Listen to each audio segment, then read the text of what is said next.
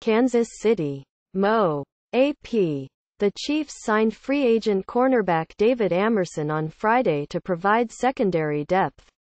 The veteran cornerback has made 56 starts and appeared in 68 games over 5 seasons with the Washington Redskins and the Chiefs' AFC West rival, the Oakland Raiders. He's made 249 tackles, picked off 8 passes and returned 4 touchdowns.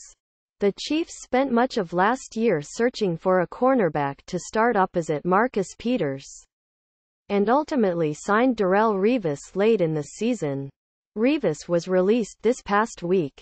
Article continues below. The Chiefs are also due to get Kendall Fuller from the Redskins once their trade of Alex Smith to Washington becomes official next month. Kansas City also gets a draft pick in the deal.